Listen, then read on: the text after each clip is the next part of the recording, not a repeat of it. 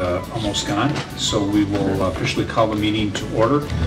This is the the May 23rd, 2018 work session of the town board. We'll let the minutes reflect that Mr. Moore is absent this evening. We have a number of members of staff, thank you for staff, and we have a distinguished audience. With that, we will move on. We have the minutes of May 9th, 2018 before us. We'll entertain a motion of approval for those minutes. I'll move. I'll second. Moved and seconded. Any discussion about the minutes? Comments otherwise? All right, the minutes will stand approved. No. We'll go back to, yes, a roll call vote for the minutes. Those in favor, aye. Aye. Aye. Opposed? All right, carried. Monthly reports, nothing new to report for them. We have no public hearings this evening.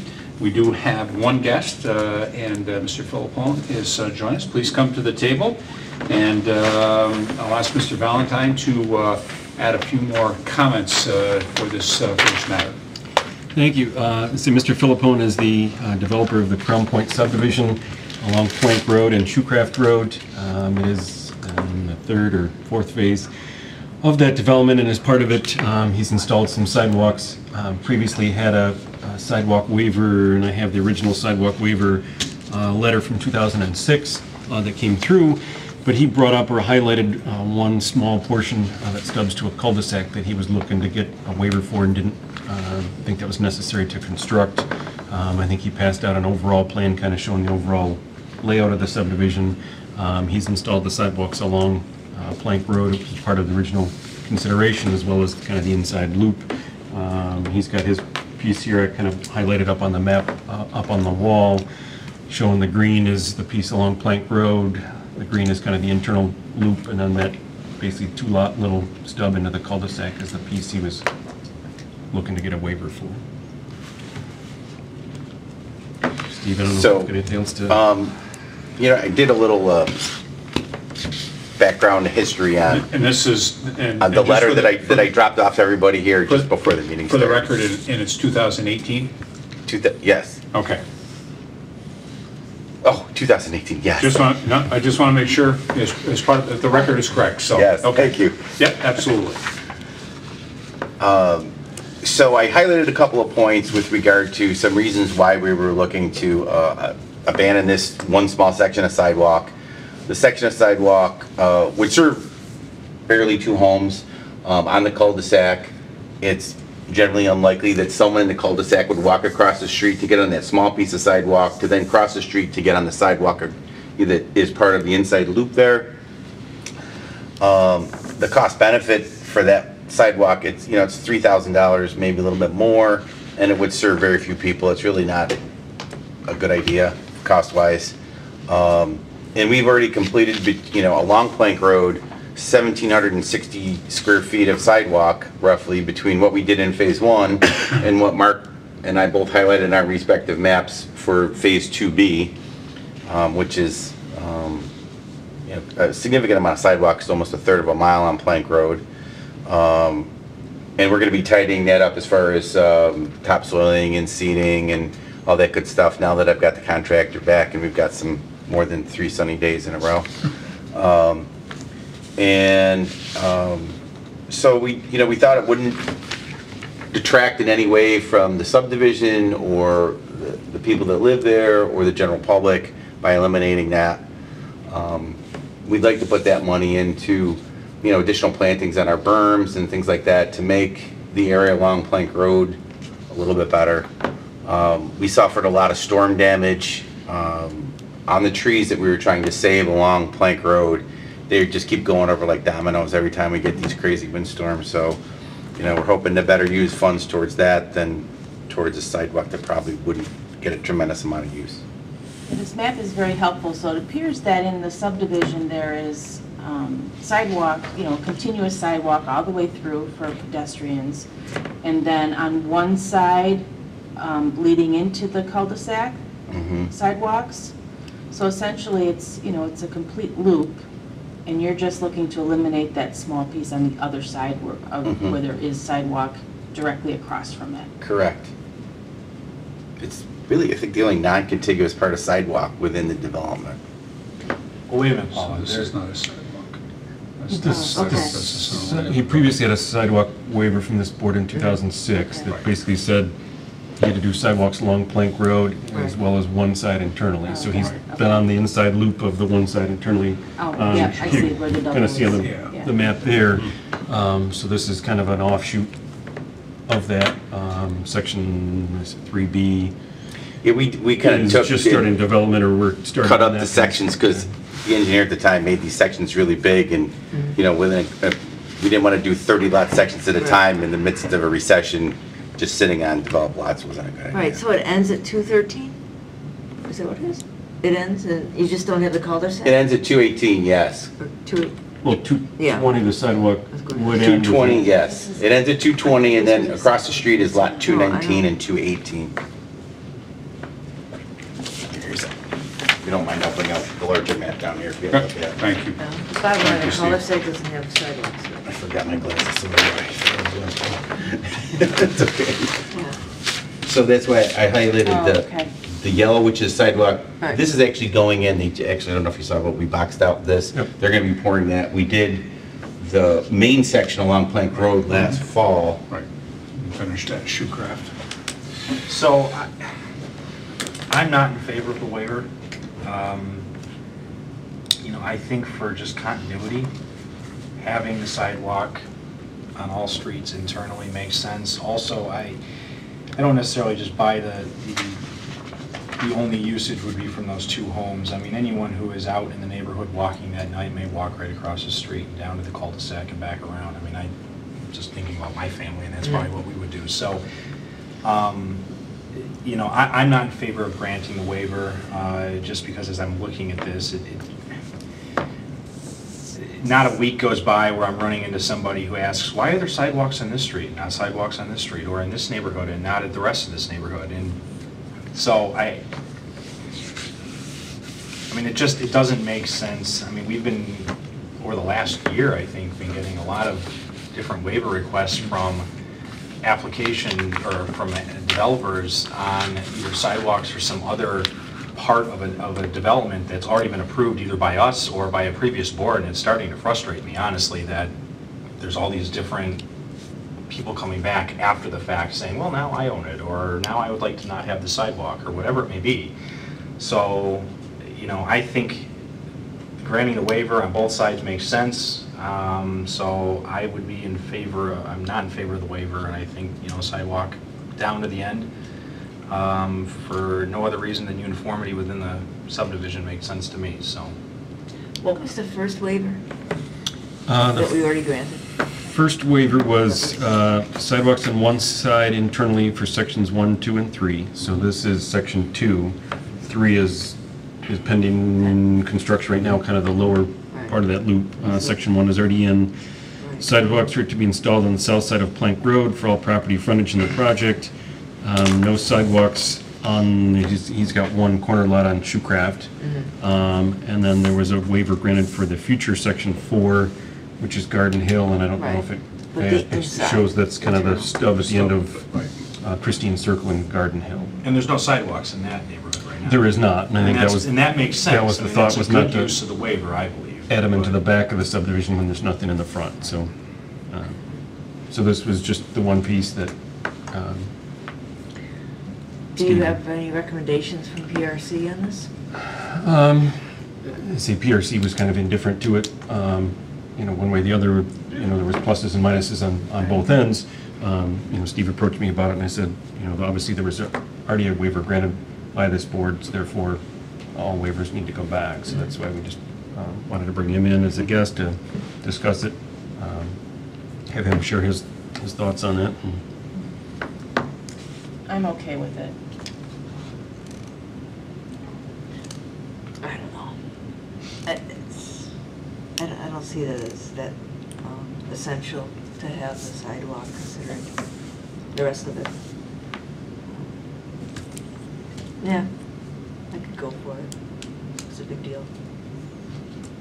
Okay, someone would like to make a motion for the waiver? Move that we grant the applicant's request Pointe Road Development for a waiver as set forth in the May 23rd, 2018 letter. A second. Moved and seconded. Any further discussion that we haven't already had, staff? Just want to clarify, depending on which way it goes, typically a waiver includes a $500 fee for those 2 lots. Just what To the go for board's something what the else. board's thoughts are on if the waiver is granted, if that's under consideration or not. So, Yeah, I was assuming that was. Yeah. I just wanted to clarify It should that be- that part of it, so it would be 2 lots, so it Yeah, would be. Yeah. I'll amend the motion Yeah, to yeah. include, It's a 1.5. at the condition of the $500 fee. Okay. Second. All right, thank you, Mark. Staff, any other comments or input that isn't part of the record right now that you believe should be part of the record? All right, board, any additional comments?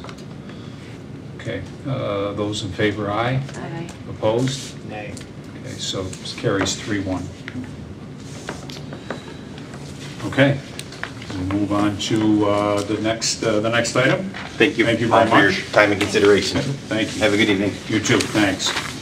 We'll move on to our action items, and our first action item is review of the bids of the DPW pole barn that came in last week, and Mr. Tate has got a package of materials for us.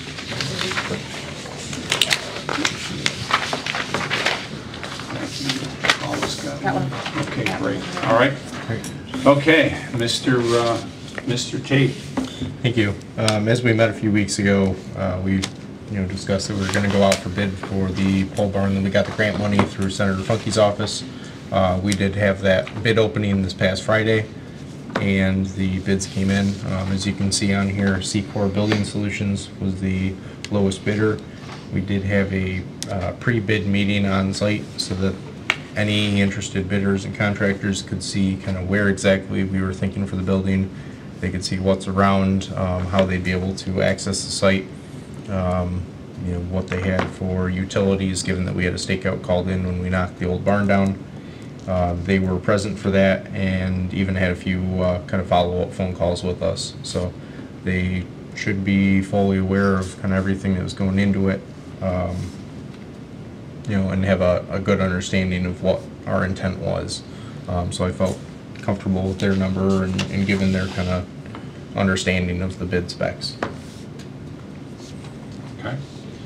So if the board were to move forward with this, and we would look to do a resolution at our next meeting, which would be legislative session, would be June 6th. What is a timing? Give the board an idea of what the timing might look like for the project. For how soon they can start construction?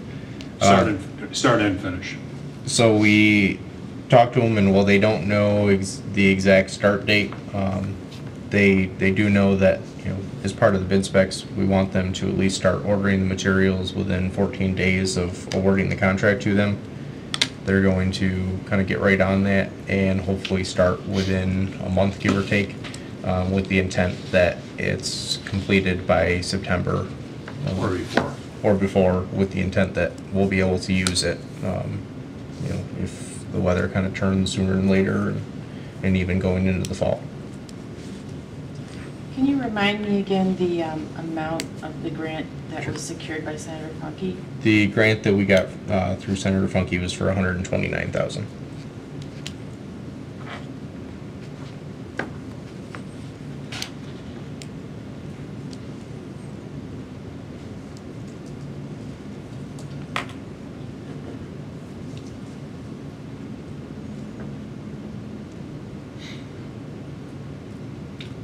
So we do have monies that as part of our building and facilities budget line that we have set aside that can go into maintenance or other aspects of construction. So we would look to do the difference from that line item. The only item that we have taken from that for this year has been the roof at Penfield Community Center, which we completed last week. So 10 days with ago.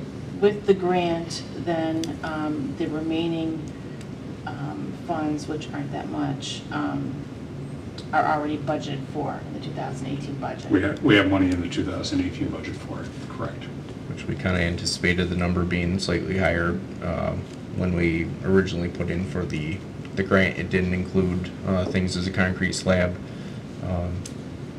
or some of the kind of exterior block work to make it a little nicer and more attractive to the building, given that it's going to be out front. Yeah. Consistent with the sewer operations facility. Yep. So is it your recommendation that we go with the lowest bid? Yes. Secor? Yep. So out of the three that bid, what two came to actually view the site and? Finger Lakes and Secor Building Solutions were the two contractors that showed up.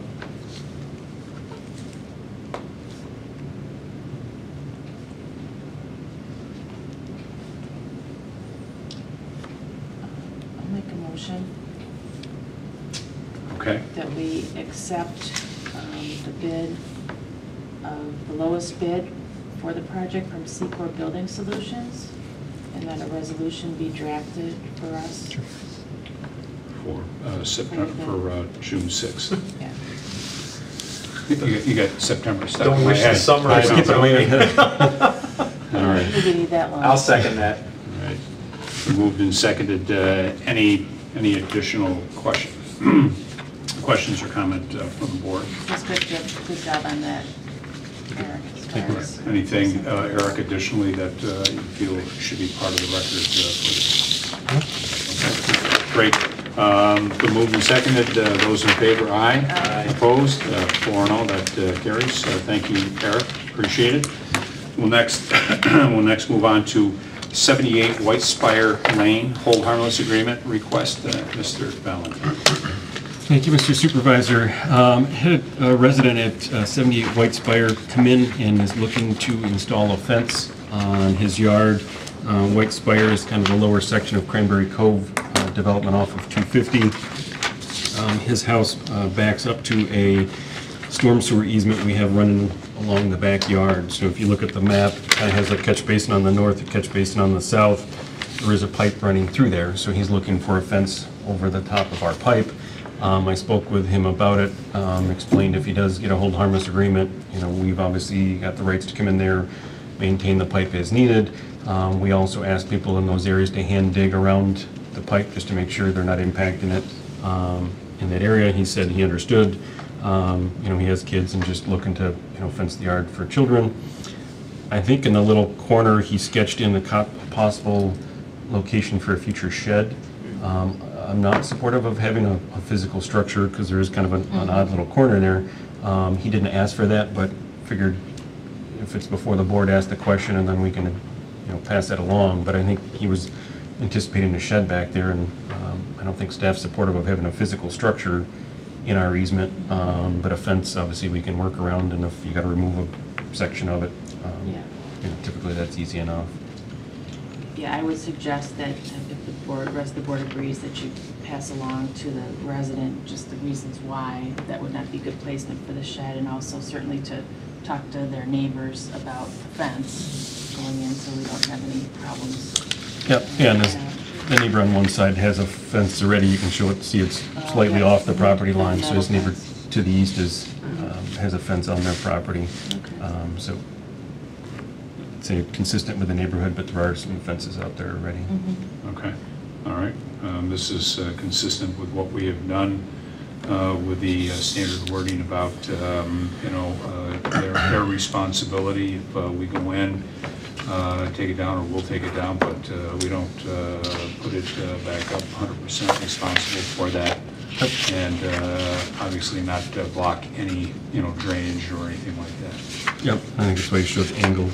Again, we wouldn't want that over top of the catch basin, that northern corner. He's kind of cheating it in, so it's not physically over top of the grate, so we can pull the grate off and it's, not stuck down, if we ever had to get in to remove a blockage. Okay.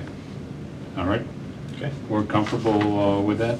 Entertain a motion of approval for the hold harmless agreement. I'll move that we grant the whole harmless agreement. Okay, been moved, seconded. Second. Linda, thank you. Further discussion? Board, anything additional that was not part of the record should be added? Okay, moved and seconded. Those in favor, aye. Aye. Opposed? 1-0. We'll move to item C, 2150 Fairport, 9 Mile Point Road. This is a conditional use permit. The restaurant, Mr. Cheng came in regarding that restaurant. Mr. Costello. Thank you, Tony. Mr. Chen did come in the evening of the 16th, and his comment was he was opening up a Cambodian-type restaurant, similar to the Soup Spoon. He's got between 15 and 20 people for seating with takeout service. He has 3 to 5 employees at any time on the site, and his hours of operation are generally from 11 a.m. to 10 p.m. He does own the property. He's responsible for dumpster locations and maintenance and all that business. So other than that, and signage. And the signage will be consistent with what's already there. He's not having a drive-through, so. No drive-through. It all sounded good, clear. And we had his son in here before. Thank That's you. right. The work session. The work He session. kind of laid the groundwork before his dad came in for the hearing, so we certainly were fully informed even before the hearing, I think. It sounds like a good venture. I'll move that we support this, the restaurant, conditional use permit for the restaurant at 2150 Fairport, 9 Mile Point Road, with all the conditions, the usual, that you would expect. No drive-through. Yeah, I think specifically having the no, I mean, even though it's in the center, still I think, That's right. because if something were to happen and he were look to move, take one of the end spots, Yeah. like Which you could do. what you could do with like an AT&T type of thing. So I think you know, the approval for this is for no drive-through, and then if anything changed, certainly he'd have to come back before the board.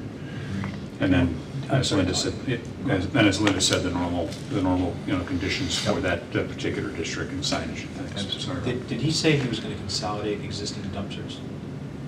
Or how did he address Right it? now, there's only one dumpster area for Okay, the site. So he can continue. Yeah, using they're all them. using Okay, that same I know dumpster. he, You at least implied that, Yeah. that we could do that. Yeah, yeah. Okay, very there's good. really not much He room did for anything indicate, else other than one- that. He wants to only pay for one. Right. I can't blame him for that. Okay, Okay, I second. okay, so it's been moved and seconded. Further discussion? Anything additional We'll that you prepare a should? resolution for you to For review the, prior to the for the 6th. 6th. Okay, very good. Those in favor, aye. Aye. Opposed? Okay, 4-0. That'll bring us to item D, 2106 5 Mile Line Road, itinerant vendor's license. Mr. Costello. Yeah, it's one of the first ones we've done with the town board. Alan and Lori Brocklow had their public hearing as well on the 16th, requesting the ability to have a mobile cart to sell flowers and produce. Generally speaking, setting it up from Friday afternoon and taking it down on Saturday throughout the summer months, generally from May 11th. And they've already received a temporary permit to allow that to happen, so they were in compliance, which I applaud them for doing. And then going until about September 29th and then shutting the thing down. We did talk about the fact that they had actually started in the parking lot because it was too wet to have it out in the front. Still a little nervous about putting it out in the grass area, but if they want to try it and see how it goes, I'm sure Terry and Lindsay would probably be more concerned about losing their front yard if something happens there, and would probably put him back. But I guess I'd like to put some wording in there that in the event that there are some issues associated with, you know, lawn maintenance or just something that might cause a problem for that to be there and not, yeah, put it in the driveway and make it, you know, make it viable there if that's the case. But we'll let them try and see how it goes, and if it doesn't work, I'm sure I will hear from Terry and Lindsay about it. So. Okay. And like the restaurant we just discussed, Mr. Bracolo had come in for a work session to Yep. explain to us what they were looking to do, and then we had the hearing. Okay, all right. Anything else that we should be aware of that we didn't hear either at work session or at the public hearing? The only thing is, they didn't really spend a lot of time talking about possible signage for the event, and I think I want to talk to them about it in a little more detail. I know they have an A-frame sign they want to put out there, which is fine. Which is fine. So can we have the license include the signage per Yes, code, yes, basically? absolutely right, yeah. I would move that we grant the itinerant vendor's license at 2106 5 Mile Line Road for the plant and, we call it farmer's market, I guess. Yeah, because I think that's what they said, plants by spring, and then Yeah. as the season goes. And the hours and the dates are? Yes, the hours They're were from, codified in the yeah. resolution or something, or in the license? Yes, I'll incorporate them, and I've got to go back and just verify for them when exactly they're going to close it down. Yeah, so they're gonna set up Friday at 2 2. PM. They're gonna take it down Saturday at 2 PM. Okay. They'll But run that's from just, yeah, May excuse me. 11th through September 29th is what they're showing on the application. Okay. I think I'll try to further embellish when they're going to open up in the morning, that kind of thing. I think that would be good. It almost appears as though they're kind of running consistent with the business hours, because I think the Williams shut the business down in the afternoon. Yeah. They're not open all Saturday. I think Yeah. they're open until 1 or 2 o'clock in the afternoon. Okay? I'll verify that for the resolution for you. Great. There's been a motion on the I'll table.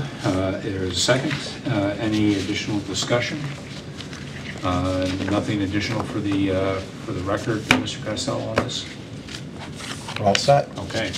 Those in favor, aye. Opposed? Carried 4-0.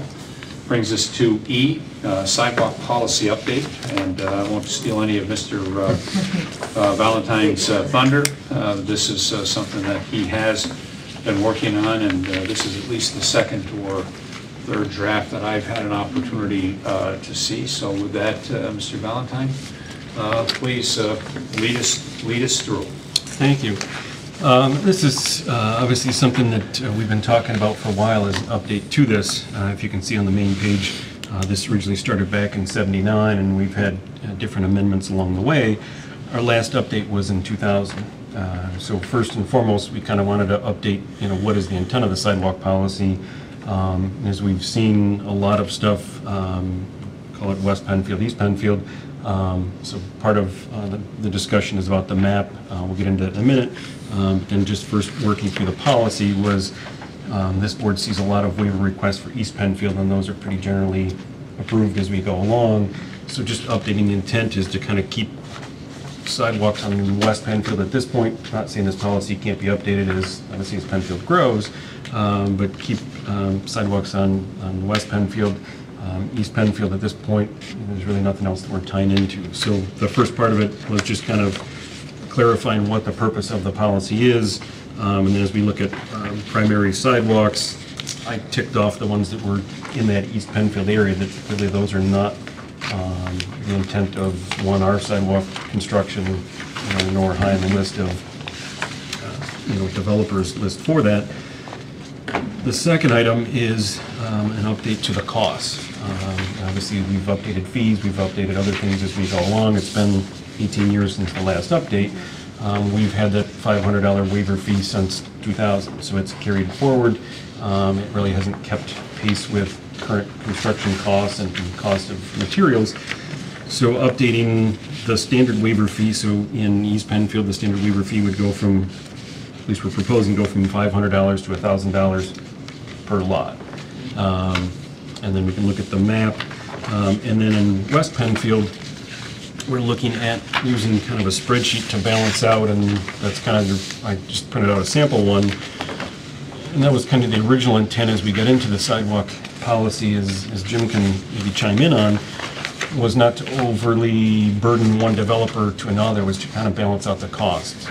A developer that has a corner lot that it's got 2 major road frontages plus internal, has quite a bit of cost incurred, versus somebody that may have 60 feet of frontage and then go internal, they really don't have a lot of cost. So we tried to look at creating a standard spreadsheet that, looks at, and this one just happens to be Watersound that's in front of you. I have another example if you'd like to look at it.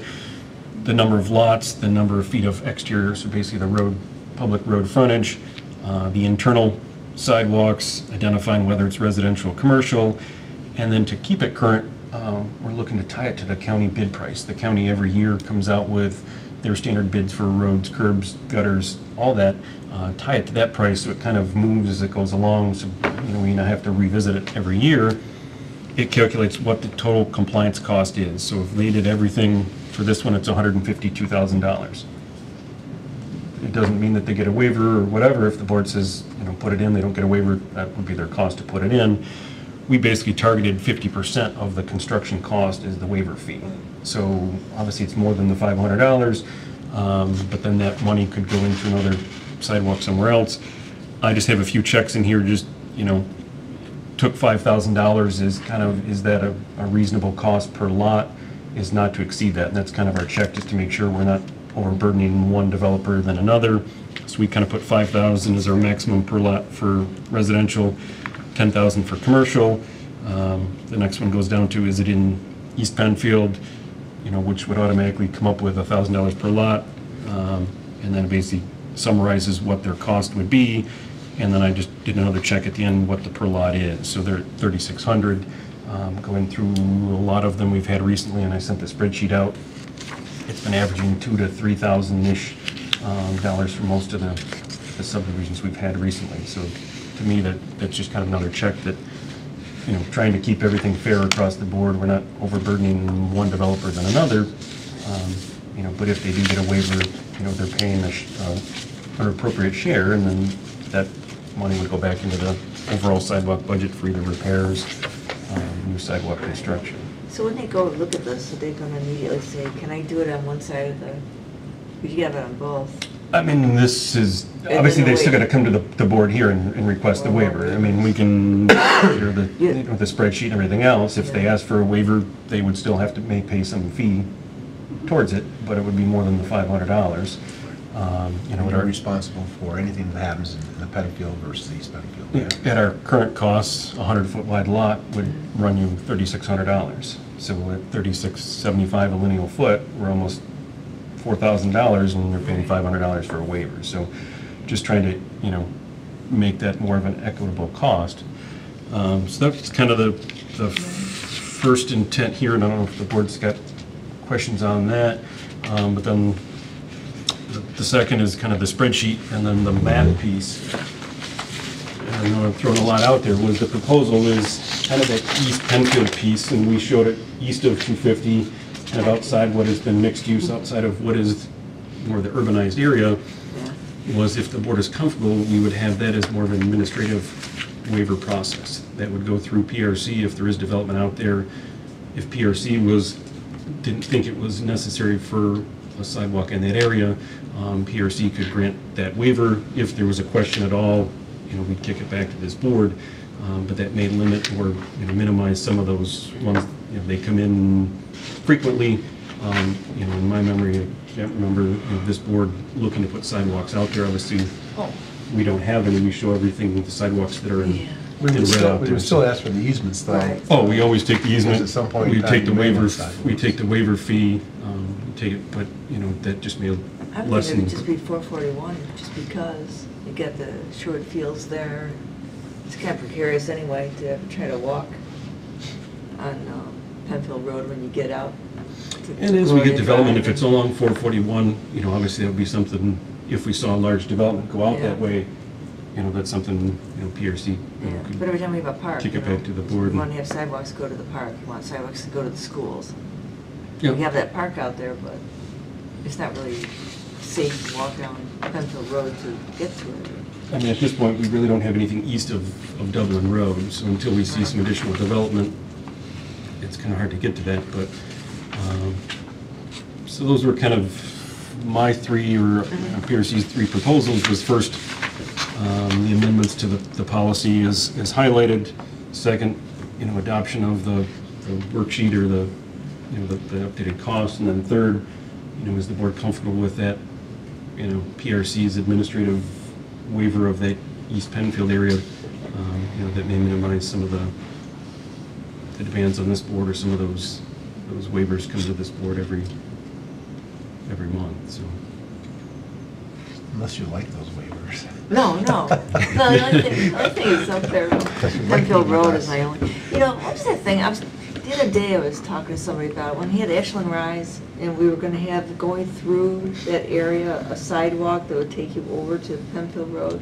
we looked at that, and that kind of followed the sewer line, and then the sewer line, actually they got more units in Fairport that relocated. The sewer line went the other way, so the sewer wasn't coming through, so that kind of Well, it came back to this board. Fell off, and then this District board re-reviewed that. Re-reviewed it. And basically said that, you know, because the sewer had gone another way, we got the additional units that we did not Without having any other infrastructure in that area to run a, Yeah. you know, basically you'd have to have an elevated walkway through Yeah, that was it wetland. just makes me Yeah, there think were that is wetlands something everywhere. that, not a sidewalk per se, it was like a trail, but it was something that was in East Penfield that. Yep, and so that was right here. Right. So we went around that with this line, so it shows Dublin Road here, shows that developed areas. We tried to show everything kind of east of that, so that would still come to that, back to this board as it stands now, and try to write the policy, so if something came out here, there was a larger development,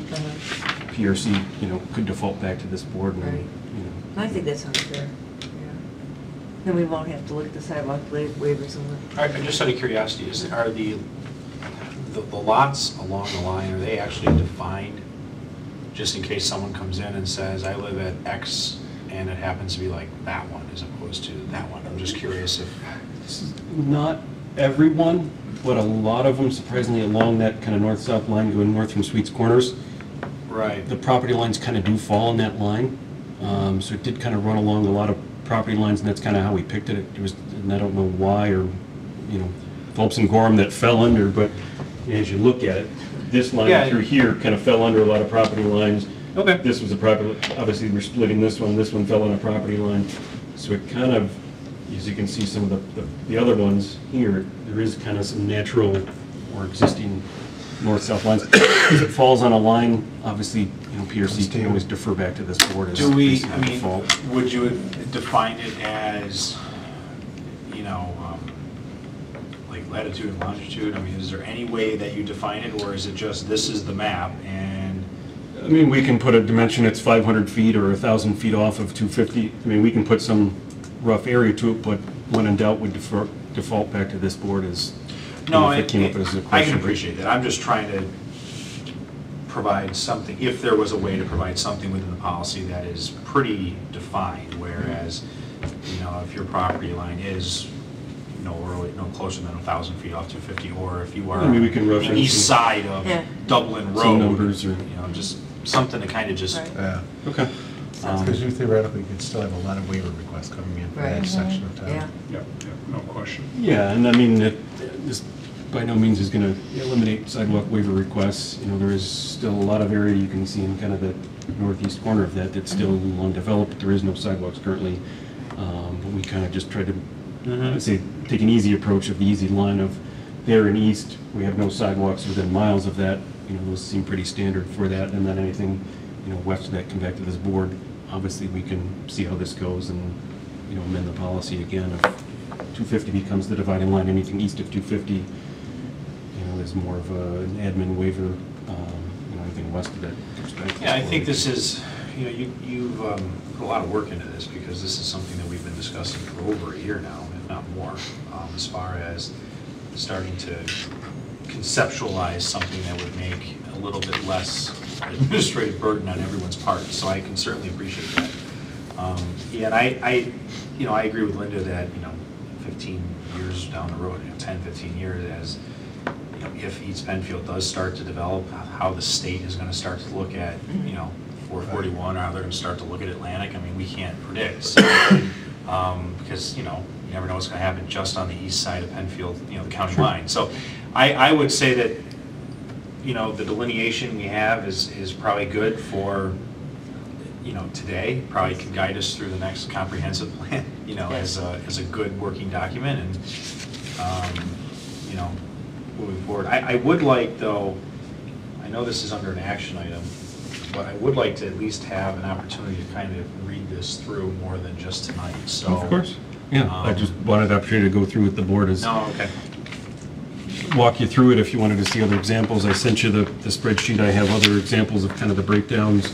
And if you want to look at that, if you want to go through the policy, you know, but just wanted to, you know, get it out there, have some discussion on it.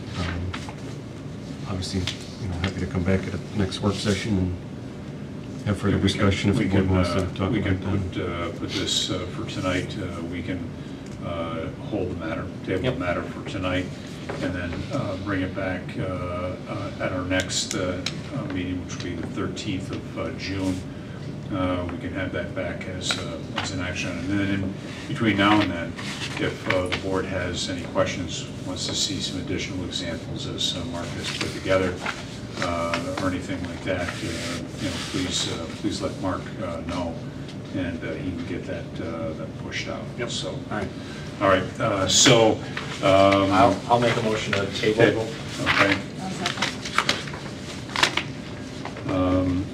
Any further discussion or any further items that you might need for Mark at this point? No. Okay. So those in favor? Aye. Aye. Opposed? Okay. So for all, it is tabled. That brings us to the end of our agenda items for action, guest action, and information.